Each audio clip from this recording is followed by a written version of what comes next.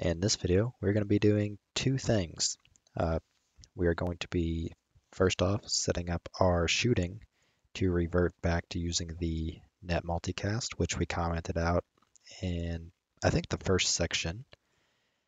And the second thing we're going to be discussing is game modes and game states. So kind of when to use what and what is the purpose and what kind of information should be stored in which one and just kind of their general use. So first things first, let's go ahead and reset up our multicast. I'm going to go ahead and uncomment everything that I have here. I'm going to go ahead and leave this up for a couple seconds so you can pause and retype.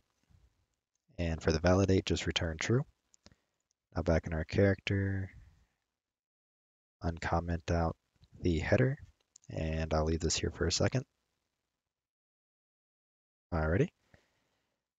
Next up, let's go ahead and comment out our, comment out everything related to onRep because we're no longer going to be using it. So I comment out our replicated variable and our onRep function,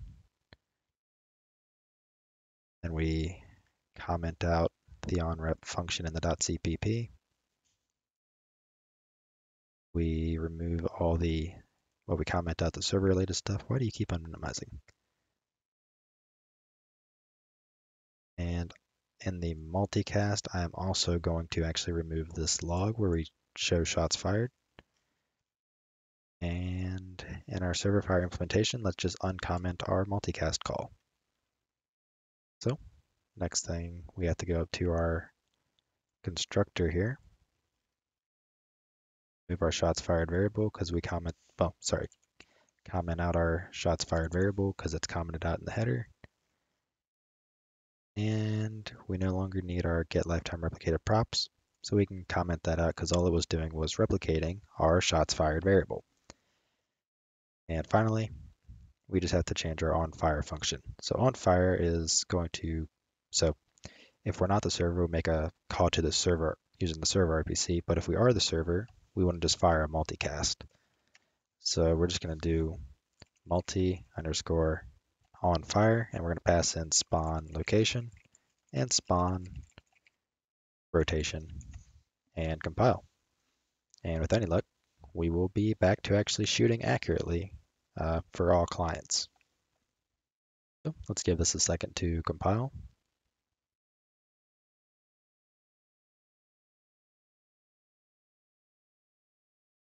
Alrighty. There we go. Let's relaunch the project and make sure it works. And then we will be discussing the game mode and the game state. It's going to be a very brief one, but hopefully it'll be informative before we actually go through and implement it. So let's do a test. I shoot. Right, that's accurate. And that's accurate. So we are good to go. Now, let's move on to the games. Let's start with the game mode.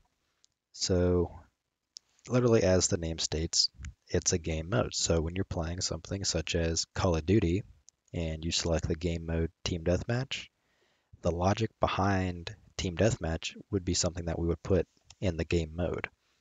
Now, the game mode is something that only exists on the server.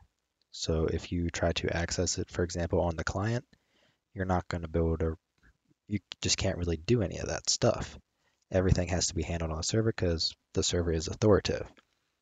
And the main reason for that is everything that you want to have handled in the game mode, that is something you want to have done on the server. So like when a player gets a kill, you would want to call a function from the server that is on the game mode and give that game, pass in whatever information you need, such as the player who did the killing and the player who got killed. That's just an example.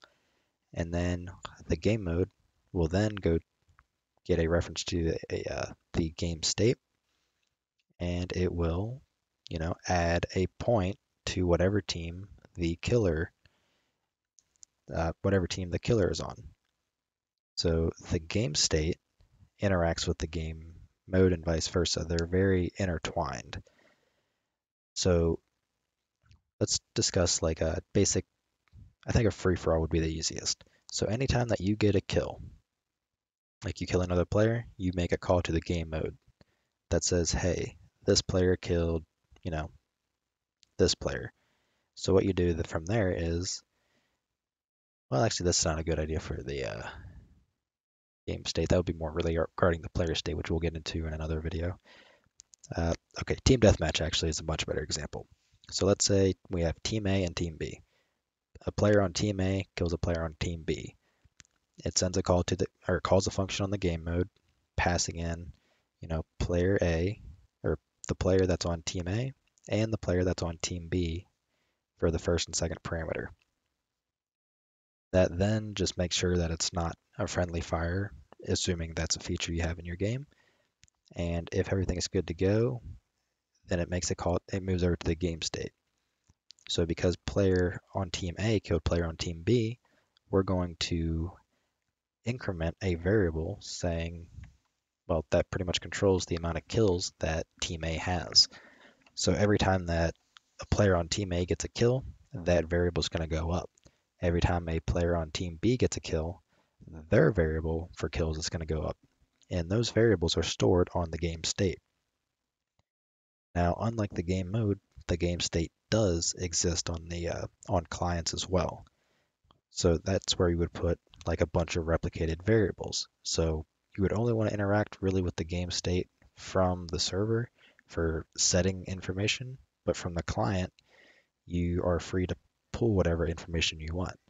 So if you wanted to have a, like let's say somewhere at the top here, you have a widget that displays the score or the total amount of kills for each team. So on the left side would be player A kills, and the right side would be player B's kills. So what we could do is we could set up just a simple onRep event to those those variables, for example, or even if you have some other way of triggering the event. But anytime, so you would make the player, or sorry, you would make the team A, you would replicate their kills variable, and you would also replicate team B's kills variable. So whenever those variables change, assuming they're set up with some sort of event, so whenever they change, that event fires, you will just go ahead and get the game state, get those two variables, and update your widget that way. So that way you can visibly see, how many kills each team has gotten, and it continually updates each time. Or you could do the same thing with score and that sort of thing. So a game mode, for the most part, is just the logic behind the game mode. The game state is pretty much just a place to store all your data and that you can replicate for other clients to see.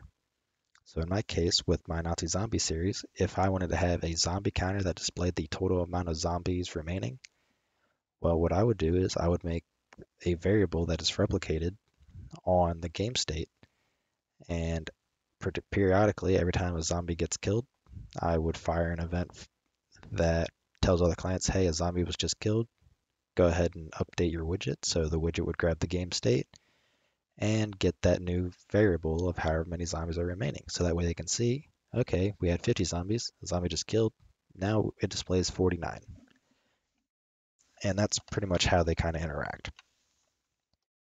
So what we're going to be doing in the next video is we're going to be implementing just a very basic kind of system of this.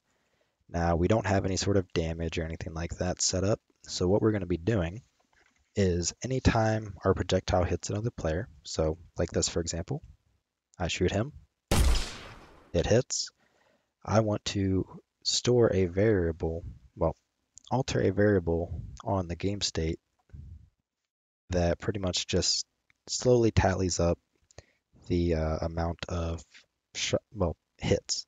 So like a hit count. So anytime a player shoots another player, I want that variable to go up. And the way we're going to achieve this is, let's go over to our projectile that comes with our class here. Not sure why you're all complaining, but in our on hit, from here we're going to do a simple check because we want, again, the server to be authoritative. We want to go ahead and make a call to the game mode. The game mode is then going to get the game state and alter a replicated variable that is on the game state. And from there, we can just regularly print out logs that show that variable. Because I don't think I'm going to set up any sort of widgets just for showing, well, displaying a variable. So that's what we're going to be doing in the next video. If you like what I'm doing and you want to help support me, feel free to help support me on Patreon. That is linked in the description. And if you have any questions or anything like that, or specific to this series or anything that I do, feel free to join my Discord and ask away. So, as usual, I will see you in the next video.